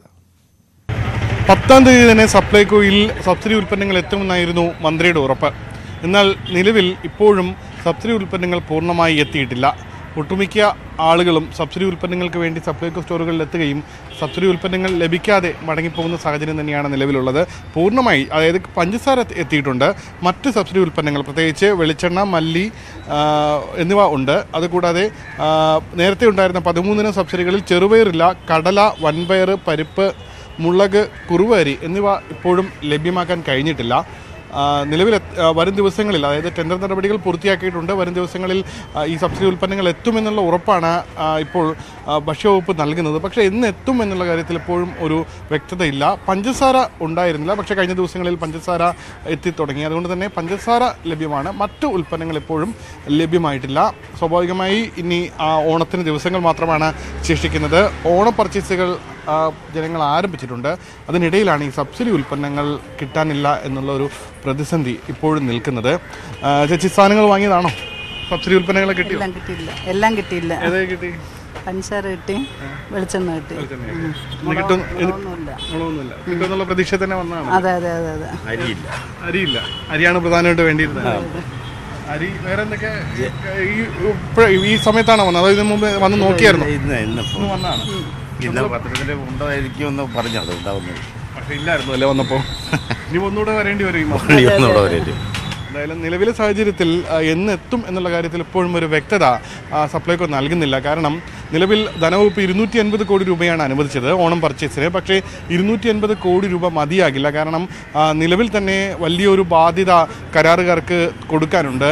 അതുകൊണ്ട് തന്നെ 500 കോടി രൂപ കൂടി സപ്ലൈകോ ആവശ്യപ്പെട്ടിട്ടുണ്ട്. 500 കോടി ലഭിച്ചാൽ പോലും അതിൽ ബാക്കി ഉണ്ടാവുക 70 കോടി രൂപയാണ്. അതായത് ഈ ബാധ്യത തീർത്തു കഴിഞ്ഞാൽ പിന്നെ ബാക്കി ഉണ്ടാവുക 70 കോടി രൂപയാണ്. ഈ 70 കോടി രൂപയ്ക്കായിരിക്കും ഒരുപക്ഷേ ഈ ഓണ പർച്ചേസുകൾ നടത്തേണ്ടത്. എങ്കിലും ഈ 500 കോടി കൂടി ലഭിച്ചു കഴിഞ്ഞാൽ ബാക്കി ഒരുപക്ഷെ ക്രെഡിറ്റ് ഇട്ട് അല്ലെങ്കിൽ കടം പറഞ്ഞുകൊണ്ട് ഓണക്കാലം വലിയ ബുദ്ധിമുട്ടില്ലാതെ മുന്നോട്ട് കൊണ്ടുപോകാനാകാം, അല്ലെങ്കിൽ അതിനുള്ള ശ്രമങ്ങൾ ഭക്ഷ്യവകുപ്പ് നൽകുന്നുണ്ട്. പക്ഷെ അപ്പോഴും ധനവകുപ്പ് കനിയണം. ഈ 500 കോടി രൂപ കൂടി നൽകണം. എങ്കിൽ മാത്രമേ ഒരുപക്ഷെ ഓണം അല്ലെങ്കിൽ ഓണക്കാലത്തെ വിലയിലെ വലിയ വർധനവ് അതിലൊരു വിപണി ഇടപെടൽ ഉണ്ടാവുകയുള്ളൂ. അല്ലെങ്കിൽ കഴിഞ്ഞ ദിവസങ്ങളിലെ പോലെ തന്നെ ഈ സബ്സിഡി ഉൽപ്പന്നങ്ങൾ അത് ലഭിക്കാതെ തന്നെ ഒഴിഞ്ഞുകിടക്കും. സർക്കാരിൻ്റെ വാക്കും അതും പാഴ്വാക്കായി മാറുകയും ചെയ്യും. അരുണിനൊപ്പം ഉമേഷ് ബാലകൃഷ്ണൻ, ന്യൂസ് 18 തിരുവനന്തപുരം. ഓണക്കാലത്ത് ബെവറേജസ് കോർപ്പറേഷന്റെ ഔട്ട്ലെറ്റുകളിൽ മദ്യം വിൽക്കുമ്പോൾ ജവാൻ റമ്മിന് പ്രത്യേക ശ്രദ്ധ നൽകണമെന്ന് ജീവനക്കാർക്ക് നിർദ്ദേശം. ഉപഭോക്താവ് മദ്യബ്രാൻഡിന്റെ പേര് പറഞ്ഞില്ലെങ്കിൽ ജവാൻ നൽകണമെന്ന് MDക്ക് വേണ്ടി പുറത്തിറക്കിയ സർക്കുലറിൽ പറയുന്നു. തിരുവല്ല സർക്കാർ നിയന്ത്രണത്തിലുള്ള Travancore sugars and chemical ലിമിറ്റഡാണ് jawan rum ഉൽപ്പാദിപ്പിക്കുന്നത്. നേരത്തെ 8000 കേസ് ജവാൻ മദ്യമാണ് പ്രതിദിനം ഉൽപ്പാദിപ്പിച്ചിരുന്നത്. പുതിയ ഉൽപ്പാദന ലൈനുകൾ സ്ഥാപിച്ചതോടെ 12000 കേസ് മദ്യമാണ് പ്രതിദിന ഉൽപ്പാദനം. ഉപഭോക്താവ് പ്രത്യേകിച്ച് ഒരു ബ്രാൻഡിന്റെ പേര് പറഞ്ഞില്ലെങ്കിൽ ജവാൻ തന്നെ നൽകണമെന്ന് നിർദ്ദേശം. ഡിജിറ്റൽ പേയ്മെന്റ് കൂടുതലായി നടത്തുന്ന 3 ഷോപ്പുകൾക്ക് അവാർഡ് നൽകാനും ബിവറേജസ് കോർപ്പറേഷൻ തീരുമാനിച്ചു. കാർഡ്, UPI, ഗൂഗിൾ പേ, പേടിഎം അടക്കമുള്ള സർവീസുകൾ ലഭ്യമാണെന്ന് ഉപഭോക്താക്കൾ കാണുന്ന രീതിയിൽ പ്രദർശിപ്പിക്കണം. ആവശ്യത്തിന് മദ്യം സ്റ്റോക്കുണ്ടെന്ന് ഷോപ്പ് മാനേജർമാർ ഉറപ്പുവരുത്തണം. തുടർച്ചയായ ബാങ്ക് അവധി വരുന്നതിനാൽ 25-ന് വൈകിട്ട് 3 മണിക്ക് ഔട്ട്ലെറ്റുകളിൽ നിന്നുള്ള പണം ബാങ്കിൽ അടയ്ക്കണം. 28 വരെയുള്ള പണം വെയർഹൌസുകളിൽ സൂക്ഷിക്കാം. പണം കൊണ്ടുപോകുന്നതിനായി വാഹനം ഏർപ്പെടുത്തണം. മദ്യക്കുപ്പികളിൽ സുരക്ഷാ ലേബലുകൾ ഉണ്ടെന്ന് ഉറപ്പാക്കണം. നിർമ്മിച്ച് 6 മാസത്തിലധികമായ വില കുറഞ്ഞ മദ്യം രാസപരിശോധനയ്ക്ക് വിധേയമാക്കണം. ഉപയോഗശൂന്യമായ മദ്യം വിൽക്കരുത്. കൃത്യമായ കാരണമില്ലാതെ ഉത്സവ സീസണിൽ ജീവനക്കാർക്ക് അവധി അനുവദിക്കരുത്. അനുവാദമില്ലാതെ ജോലിയിൽ നിന്ന് വിട്ടുനിന്നാൽ അച്ചടക്ക നടപടികൾക്കൊപ്പം ആ ദിവസത്തെ ശമ്പളം വെട്ടിക്കുറയ്ക്കാനും നിർദ്ദേശം നൽകി. ന്യൂസ് 18 തിരുവനന്തപുരം. വൈദ്യുതി നിരക്ക് വർദ്ധിപ്പിക്കേണ്ടി വരുമെന്ന് മന്ത്രി കെ കൃഷ്ണൻകുട്ടി. ഡാമുകളിൽ വെള്ളമില്ലാത്ത സ്ഥിതിയായതിനാൽ അധിക വൈദ്യുതി പണം കൊടുത്തു വാങ്ങേണ്ടി വരും. നാളത്തെ യോഗത്തിന് ശേഷം നിരക്ക് വർധനയിൽ ഉൾപ്പെടെ അന്തിമ തീരുമാനമെടുക്കുമെന്നും മന്ത്രി പറഞ്ഞു. മഴയുടെ കുറവ് ധാരാളമുണ്ട്. നമ്മളത് മാഴിക്കാൻ വേണ്ടി പർച്ചേസ് ചെയ്യാൻ വേണ്ടിയുള്ള ഒരു തീരുമാനം എടുത്തില്ല. അടിയന്തരമായി എലക്ട്രിസിറ്റി ബോർഡ് അത് ചെയ്യുമെന്നാണ് പ്രതീക്ഷ. പക്ഷേ എത്ര ടെൻഡറിൽ എത്ര കിട്ടുമെന്നുള്ളത് അത് തീരുമാനിക്കുന്നത് റെഗുലേറ്ററി കമ്മീഷനാണ്. ചാർജ് വർദ്ധന ബോർഡോ സർക്കാരും എല്ലാം തീരുമാനിക്കുന്നത്. റെഗുലേറ്ററി കമ്മീഷൻ അംഗീകരിച്ചാൽ മാത്രമേ ഇത് ചെയ്യാൻ പറ്റുള്ളൂ. അതിൻ്റെ ഇടയിൽ പരിഗണനയിൽ നാളെ ഇതിൻ്റെ കേസ് വെച്ചു. എന്തായാലും നാളെ അറിയുള്ളൂ തീരുമാനം. 30% പോലും ഡാമുകളിൽ ഇല്ല. കഴിഞ്ഞ പ്രാവശ്യം 1000 കോടി രൂപ ഇലക്ട്രിസിറ്റി നമ്മൾ വിറ്റതാണ്. ഇപ്രാവശ്യം നമുക്ക് 30% ഇലക്ട്രിസിറ്റിയേ ഉള്ളൂ. ഇപ്പോൾ ഒരു ദിവസം 10-15 കോടി രൂപയ്ക്കാണ് ഇപ്പോൾ പർച്ചേസ് നടത്തുന്നത് ഒരു ദിവസം. അതെന്ത് ചെയ്യും? ഈ പണം കൊടുത്ത് അധിക വൈദ്യുതി വാങ്ങിക്കേണ്ടി വരുമ്പോൾ സാധാരണ ഭാരം കൂടാനാണ് നിലവിലെ ഭാരം കൂടാതിരിക്കാൻ വഴിയില്ലല്ലോ. റെഗുലേറ്ററി കമ്മീഷനാണ് തീരുമാനിക്കുന്നത്. ഒന്നില്ലയോ നമ്മൾ ചെലവ് ചുരുക്കണം, എന്നിട്ട് അത് ബാലൻസ് ചെയ്യണം. അത് സാധിക്കാൻ വളരെ പ്രയാസമാണല്ലോ. അപ്പോൾ അത് എങ്ങനെയാണ് റെഗുലേറ്ററി കമ്മീഷനാണ് തീരുമാനിക്കുന്നത്. ആലോചിച്ചിട്ടില്ല. നാളെ ഞങ്ങളതിൻ്റെ സാഹചര്യം എന്നൊരു മീറ്റിംഗ് വിളിച്ചിട്ട് ചെയർമാനെയും ബോർഡിൻ്റെ ഉദ്യോഗസ്ഥന്മാരെയും കൂടെ വിളിച്ചിട്ട് അത് വന്നിട്ട് അവിടെ നിന്ന് തീരുമാനമുണ്ട്. ഇപ്പോഴത്തെ പൊസിഷനൊക്കെ നമുക്ക് പുറത്തുനിന്ന് കിട്ടാൻ എത്ര സാധ്യതയുണ്ട് ഇതൊക്കെ വെച്ചിട്ടേ നമുക്കൊരു തീരുമാനം എടുക്കാം. വ്യാജ ബിരുദ സർട്ടിഫിക്കറ്റ് വിവാദത്തിൽ കായംകുളം MSM കോളേജിനെതിരെ നടപടി ഉറപ്പായി. മാനേജ്മെന്റിന് സർവകലാശാല കാരണം കാണിക്കൽ നോട്ടീസ് നൽകും. സർവകലാശാല സിൻഡിക്കേറ്റിന്റേതാണ് തീരുമാനം. SFIയുടെ മുൻ നേതാവ് നിഖിൽ തോമസിന്റെ വ്യാജ ബിരുദ സർട്ടിഫിക്കറ്റ് വിവാദത്തിൽ കോളേജിനെതിരെയും നടപടി വരുന്നു. സർവകലാശാല നിയോഗിച്ച പ്രത്യേക സംഘം നടത്തിയ തെളിവെടുപ്പിന്റെ അടിസ്ഥാനത്തിലാണ് സിൻഡിക്കേറ്റ് തീരുമാനം. Principal, department head, public information officer എന്നിവരുടെ ഭാഗത്ത് ഗുരുതര വീഴ്ചയുണ്ടായതായി കണ്ടെത്തിയിരുന്നു. നടപടിക്ക് മുമ്പ് കോളേജിന്റെ വിശദീകരണം തേടി സർവകലാശാല ഉടൻ നോട്ടീസ് നൽകും. 15 ദിവസത്തിനകം മറുപടി നൽകണം. വിശദീകരണം തൃപ്തികരമല്ലെങ്കിൽ നടപടിയുണ്ടാകും. വ്യാജ ബിരുദ സർട്ടിഫിക്കറ്റ് വിവാദത്തിൽ കോളേജിന്റെ വിശദീകരണം സർവകലാശാല നേരത്തെ തള്ളിയിരുന്നു. അതിനു പിന്നാലെയായിരുന്നു വിഷയം വിശദമായി പരിശോധിക്കാൻ രജിസ്ട്രാർ അടങ്ങുന്ന പ്രത്യേക സംഘത്തെ നിയോഗിച്ചത്. വിവിധ ഘട്ടങ്ങളിലായി നടത്തിയ ഹിയറിംഗിനു ശേഷം സംഘം സിൻഡിക്കേറ്റിന് റിപ്പോർട്ട് കൈമാറി. ഇതിന്റെ അടിസ്ഥാനത്തിലാണ് സർവകലാശാല നടപടിയിലേക്ക് കടക്കുന്നത്. ന്യൂസ് 18 തിരുവനന്തപുരം. KSRTC സ്വിഫ്റ്റ് ബസ്സിനു നേരെ കർണാടകയിൽ വെച്ച് ആക്രമണം. ബസിന്റെ ഇടതുവശത്തെ ചില്ല് തകർന്നു. ബസിന് പിന്നാലെ എത്തിയ 5 വാഹനങ്ങൾക്ക് നേരെയും ആക്രമണമുണ്ടായി. ബംഗളൂരുവിൽ നിന്നും കോഴിക്കോട്ടേക്ക് വരികയായിരുന്ന AC ഗരുഡ ബസിന് നേരെ ഗുണ്ടൽപേട്ട് ടോൾ പ്ലാസയ്ക്ക് സമീപത്ത് വെച്ചായിരുന്നു കല്ലേറ്. നിറയെ യാത്രക്കാരുണ്ടായിരുന്ന ബസിന്റെ ഇടതുവശത്തെ ചില്ല് തകർന്ന് ഗ്ലാസും കല്ലും യാത്രക്കാരുടെ ദേഹത്തേക്ക് വീണു. ഇതോടെ യാത്രക്കാർ പരിഭ്രാന്തരായി. റോഡിന്റെ മുകളിൽ വടിമാരി ഒരു ഇങ്ങനെ ഇട്ടിട്ടുണ്ടായിരുന്നു. അപ്പോൾ അത് കട്ട് ചെയ്ത് പോകുന്ന സമയത്ത് ഒരു സൗണ്ട് കേട്ടിട്ടുണ്ട്. പിന്നെ ഒരു 1/2 കിലോമീറ്റർ കൂടെ പോയപ്പോൾ പയ്യൻ വന്ന് പറഞ്ഞു ഗ്ലാസ് വന്ന് പൊട്ടി, ഉള്ളിലെ യാത്രക്കാരൻ വന്ന് പറഞ്ഞു ഗ്ലാസ് പൊട്ടിയിട്ടുണ്ട്. നമുക്ക് തോന്നുന്നത് റോഡിന്റെ സൈഡിലുണ്ടായിരുന്ന ആൾക്കാരാണ്. അവരെ ആരാണെന്നറിയില്ല. പോലീസൊക്കെ വന്ന് നോക്കിയിട്ടുണ്ടായിരുന്നു, കണ്ടിട്ടുണ്ടായിരുന്നില്ല. അപ്പോൾ നമ്മൾ ഉറങ്ങുമായിരുന്നു. ആ സമയത്താണ് ഒരു പെട്ടെന്നൊരു ശബ്ദം കേട്ടതും മേത്തോട്ട് മൊത്തം ചില്ല് വീണതും. അപ്പോൾ നോക്കുമ്പോഴാണ് ഈ കല്ല്, ഇത് ഒരു വലിയ പീസ് കല്ലായിരുന്നു. അകത്ത് മൊത്തം കല്ലുകൾ വീണ് കിടപ്പുണ്ട് പീസായിട്ട്. അത് ഈ കല്ല് ഇവിടെ തട്ടിയപ്പോൾ തന്നെ പീസായിട്ടുണ്ടായിരുന്നു. തൊട്ട് പുറകെ വന്ന ലോറീനെയും അതേപോലെ തന്നെ അവർ എറിയുന്നുണ്ടായിരുന്നു. ബൈക്കാരൊക്കെ നല്ല പേടിച്ചിട്ടായിരുന്നു വന്നിട്ടുണ്ടായിരുന്നത്. ബസിന് പിന്നാലെ വന്ന ലോറിയും 2 കാറും ഉൾപ്പെടെ 5 വാഹനങ്ങൾക്ക് നേരെയും ആക്രമണമുണ്ടായി. കല്ലേറിനിടെ നിയന്ത്രണം വിട്ട ബൈക്ക് യാത്രക്കാരൻ അപകടത്തിൽ നിന്ന് അത്ഭുതകരമായി രക്ഷപ്പെട്ടു. ആക്രമണത്തെ തുടർന്ന് സമീപത്തെ പോലീസ് സ്റ്റേഷനിലെത്തിയെങ്കിലും ബസ് സ്റ്റേഷനിൽ ഇടണമെന്ന നിർദ്ദേശമാണ് പോലീസുകാർ നൽകിയത്. പിന്നീട് സ്ഥലത്തെത്തിയ ഹൈവേ പോലീസ് അനുബന്ധ നടപടികൾ സ്വീകരിച്ചു. ഞങ്ങൾ കംപ്ലൈന്റ് കൊടുത്തു. പക്ഷെ അവർ പറഞ്ഞത് വണ്ടി സീസ് ചെയ്യണം, രാവിലെയാണ് ഇവിടുന്ന് എടുക്കാൻ പറ്റുള്ളൂ, ഇൻസ്പെക്ടർ ഇല്ല, അതുകൊണ്ട് നിങ്ങൾക്ക് വണ്ടി ഇവിടെ സൈഡാക്കണം എന്ന് പറഞ്ഞപ്പോൾ പറ്റൂല എന്ന് പറഞ്ഞ്, അല്ലെങ്കിൽ നിങ്ങൾ കംപ്ലൈന്റ് പിൻവലിക്കണം എന്ന് പറഞ്ഞിട്ടുണ്ട്. മാനസിക വിഭ്രാന്തിയുള്ള ഒരാളാണ് കല്ലെറിഞ്ഞതെന്നാണ് പോലീസിന്റെ വിശദീകരണം. എന്നാൽ ഒന്നിലധികം ആളുകൾ സംഘത്തിലുണ്ടെന്നാണ് യാത്രക്കാർ പറയുന്നത്. വിഷയത്തിൽ സമഗ്രമായ അന്വേഷണം നടത്തണമെന്ന് KSRTC കർണാടക സർക്കാരിനോട് ആവശ്യപ്പെടും. ന്യൂസ് 18 കോഴിക്കോട്. തൃശൂർ ചേറ്റുപുഴയിൽ വാഹനാപകടത്തിൽ യുവാവ് മരിച്ച സംഭവം കൊലപാതകമെന്ന് പോലീസ്. കാഞ്ഞാണി 4 കല്ല് സ്വദേശി കുന്നത്തുംകര ഷൈൻ മരിച്ച സംഭവമാണ് കൊലപാതകമെന്ന് തെളിഞ്ഞത്. പോസ്റ്റ്മോർട്ടം റിപ്പോർട്ട് പുറത്തുവന്നതിനെ തുടർന്നാണ് വാഹനാപകടം അല്ല എന്ന് പോലീസ് സ്ഥിരീകരിച്ചത്. പ്രതികളെ പോലീസ് കസ്റ്റഡിയിലെടുത്തു.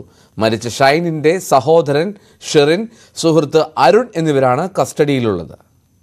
മദ്യപിച്ചുണ്ടായ തർക്കത്തെ തുടർന്ന് സ്വന്തം സഹോദരനും സുഹൃത്തും ചേർന്ന് കൊലപ്പെടുത്തുകയായിരുന്നു. ഹെൽമെറ്റിന് തലയ്ക്കടിച്ചാണ് കൊലപ്പെടുത്തിയത് എന്നാണ് പോസ്റ്റ്മോർട്ടം റിപ്പോർട്ട്. ജാർഖണ്ഡിൽ മാവോയിസ്റ്റുകളുമായുള്ള ഏറ്റുമുട്ടലിൽ 2 പോലീസുകാർക്ക് വീരമൃത്യു. പ്രത്യേക സേനയിലെ അമിത് തിവാരി, ഗൗതം കുമാർ എന്നിവരാണ് കൊല്ലപ്പെട്ടത്. ഇന്നലെ രാത്രി ടോൻഡോ ഏരിയയിലായിരുന്നു ഏറ്റുമുട്ടൽ. കഴിഞ്ഞ ദിവസം ഇതേ മേഖലയിൽ മാവോയിസ്റ്റുകളുമായുള്ള ഏറ്റുമുട്ടലിൽ ഒരു CRPF ജവാൻ കൊല്ലപ്പെടുകയും മറ്റൊരാൾക്ക് പരിക്കേൽക്കുകയും ചെയ്തിരുന്നു. ഇതിന് തൊട്ടുപിന്നാലെയാണ് വീണ്ടും ഏറ്റുമുട്ടലുണ്ടായത്. ഹിമാചൽ പ്രദേശിലെ മേഘവിസ്ഫോടനത്തിൽ മരണം 55ആയി. സോളനിലെ കാണ്ടാഘട്ട് ജാഡോൺ ഗ്രാമത്തിലാണ് മേഘവിസ്ഫോടനമുണ്ടായത്. കനത്ത മഴയെ തുടർന്നുണ്ടായ വെള്ളപ്പാച്ചിലിൽ നിരവധി വീടുകൾ ഒഴുകിപ്പോയിട്ടുണ്ട് എന്നാണ് വിവരം. പ്രളയത്തിലും മലവെള്ളപ്പാച്ചിലിലുമായി 20ഓളം പേരെ കാണാനില്ലെന്ന് മുഖ്യമന്ത്രി സുഖ്വീന്ദർ സുഖു അറിയിച്ചു. രക്ഷാപ്രവർത്തനം തുടരുകയാണ്. അതേസമയം അടുത്ത 2 ദിവസത്തേക്ക് ശക്തമായ മഴയ്ക്ക് സാധ്യതയുള്ളതിനാൽ ഉത്തരാഖണ്ഡിലെ 6 ജില്ലകളിൽ റെഡ് അലർട്ട് പ്രഖ്യാപിച്ചു. നിരവധി ജില്ലകളിൽ ഓറഞ്ച് അലർട്ടും പുറപ്പെടുവിച്ചിട്ടുണ്ട്. ഹിമാചൽ, പഞ്ചാബ്, ഹരിയാന, ചണ്ഡീഗഡ്, ഉത്തർപ്രദേശ്, ബീഹാർ, പശ്ചിമ ബംഗാൾ, സിക്കിം എന്നിവിടങ്ങളിൽ അടുത്ത 2 ദിവസങ്ങളിൽ ഒറ്റപ്പെട്ട കനത്ത മഴയ്ക്ക് സാധ്യതയുണ്ടെന്നും കാലാവസ്ഥാ നിരീക്ഷണ കേന്ദ്രം അറിയിച്ചു. വാർത്തയിൽ ഇന്നിവിടെ പൂർണ്ണമാകുന്നു. നമസ്കാരം.